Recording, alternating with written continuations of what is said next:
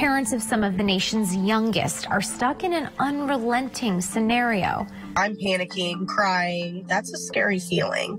You don't know what's happening in that moment. She was coughing a lot and had a really runny nose, and so we took her into the doctor and they tested her, and sure enough, she had RSV. As we were sitting in the waiting room, it was little kid after baby with the same symptoms. Their child, one of the 2 million kids under 5 who get infected with respiratory syncytial virus, or RSV, each year.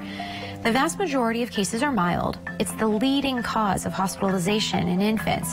And what is causing new concern is the rate of infections dramatically rising earlier than in years past. We've had a lot of young children who have not yet experienced their first infection. This RSV virus has taken advantage of all these susceptible children and has suddenly started to spread among them. Doctors say RSV symptoms are similar to the common cold, but the virus can lead to more severe symptoms in infants and young children. And unlike the flu or COVID, there's no approved vaccine to protect young kids against RSV. Why? Science moves in a very deliberate way, and it's taken a while for us to develop a vaccine.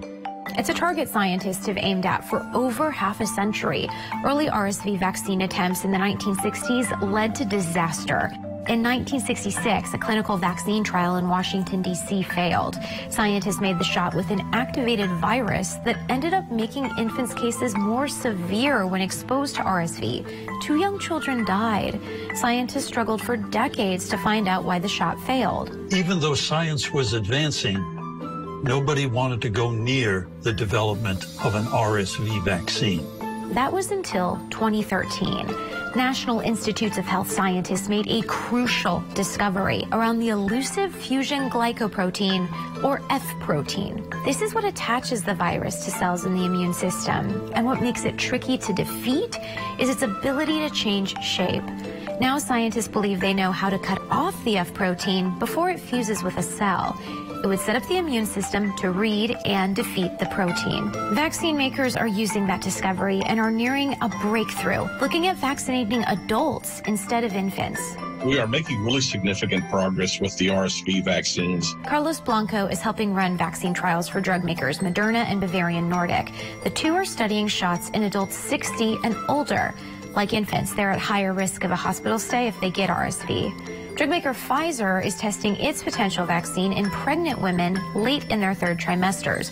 Pregnant mothers can get other vaccines too for this type of protection, like the flu or whooping cough. Some of that protection will cross the placenta, protect that newborn through the first several months of life before we can start vaccinating the newborn. In a press release, Pfizer says their maternal shot was 69% effective in preventing severe RSV infection in infants 0 to 6 months, when children are the most at risk.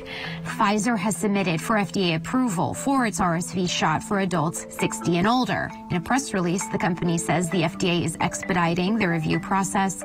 We could expect a final decision by May 2023. Industry officials are optimistic an approved vaccine is near, though hospitals now face a surge in patients. So it's hard to offer a yes, but I would say that definitely within probably 12 to 16 months, we should probably have a vaccine available. I don't know that it'll be next season, but I do think within the next couple of years. It's a glimmer of hope for doctors fighting RSV in the future, while doctors today care for those suffering now. Lindsay Thies, Newsy.